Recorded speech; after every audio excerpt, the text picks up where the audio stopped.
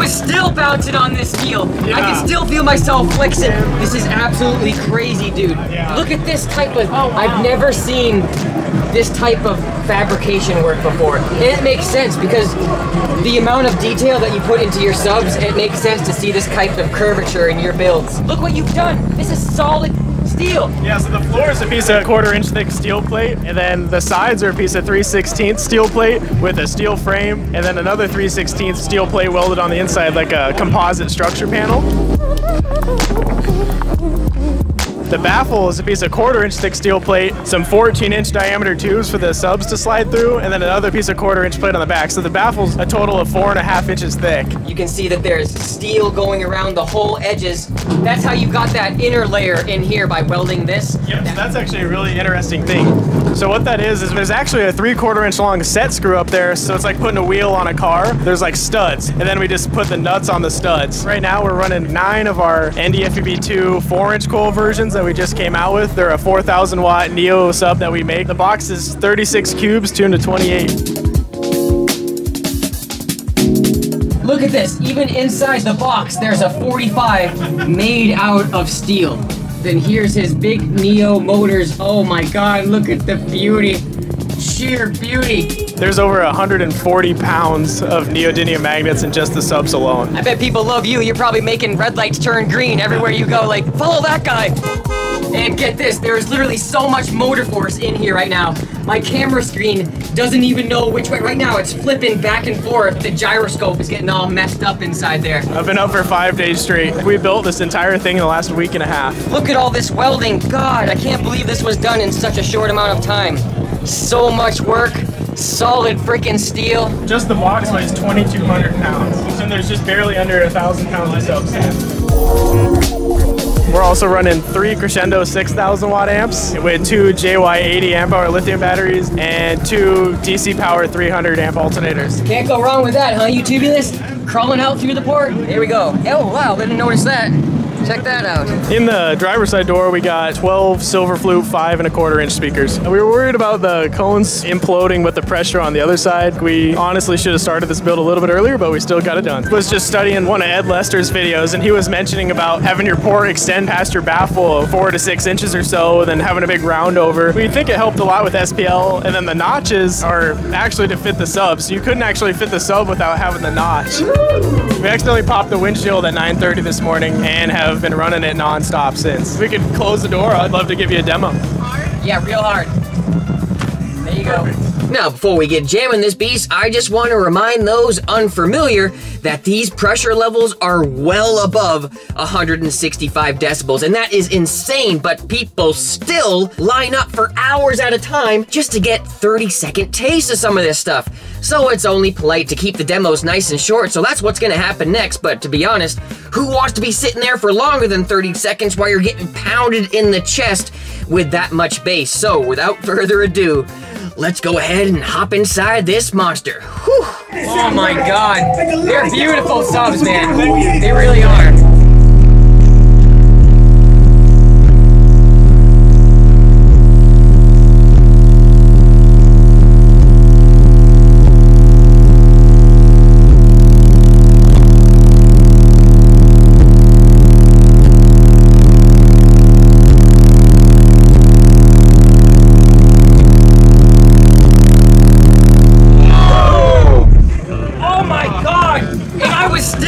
On this steel. Yeah. I can still feel myself flexing even with all of this.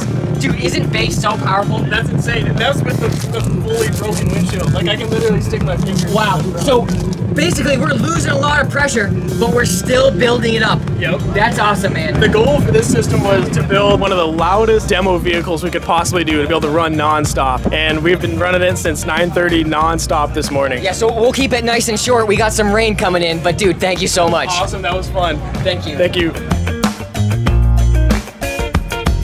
Well, would you look at that? At least I'm not the only one with a painful looking bass face, huh? Dang, that upper Reggie took no prisoners, but not everybody is looking to get as loud as they possibly can. So let's go ahead and share a quick budget banger for all those people looking for new and affordable subs. This right here is the Incriminator I Series 12, 150 bucks, 500 watts, conservatively rated, and still plenty of stroke. I currently have just a small ported box in the trunk of my Toyota, 1.8 cubic feet, 6-inch aero port, tuned to around 39 hertz. And this sub does great, handles overrated power, plays deeper than I thought it would, and still puts up good SPL numbers. 142.1 at 554 watts. Not too shabby. So if you're looking for an affordable sub with good cooling and solid parts, Showtime Electronics is hooking it up. Over on the website, every single V1 is discounted down to like 80 bucks right now. That is awesome to see, so I want to say a big thank you to Showtime for pulling strings for EXO, the new guy over here, and shout out to Incriminator Audio for remembering us budget ballers. Follow the links for more info. Now let's get back to the good old car show. Hey, that rhymed.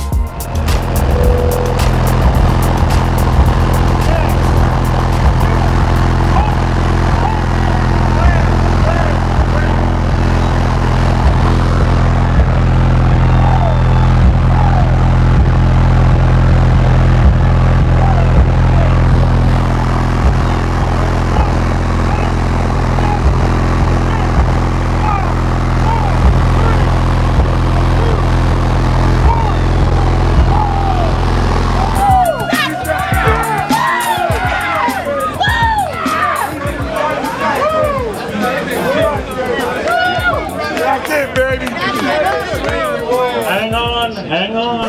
The judge checks the meter. Oh, come on. Meter fell. Meter fell. It's too hard. Open the door. Jethro, open that door. That didn't tape it.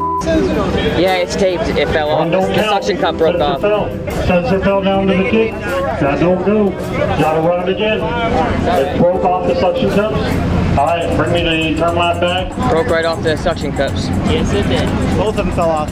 Yeah, we got new ones. Jethro, you get 5 minutes to recharge because of the sensor failure. You got 5 minutes starting now.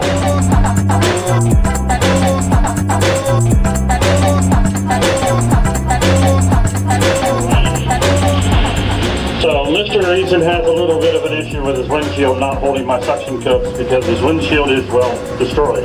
We have taped the sensor in place. If the sensor falls again, it'll go back to his original qualifying score. Jethro is aware of it. Jethro is an old-time competitor.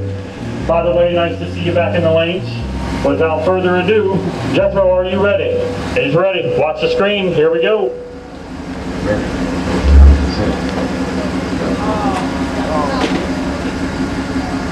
Oh. 20 seconds.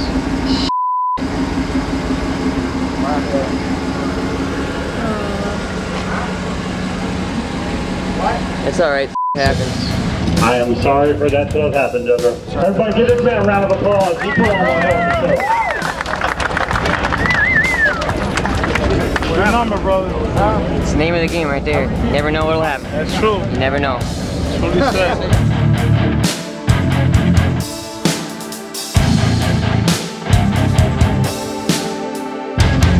One hell of a build here. One hell of a build.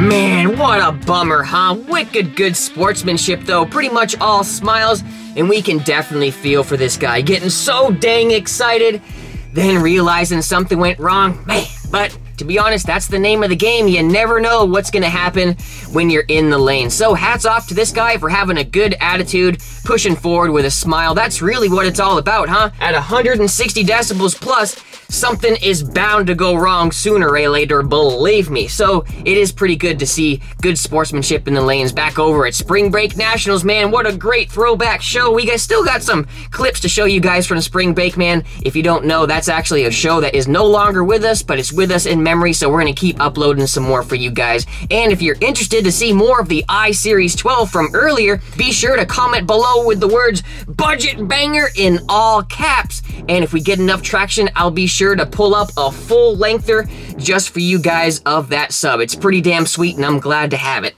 So until the next video, this is EXO signing out with another dynamic bass duo. All right, guys, I will talk to you in the next one. Thank you for watching.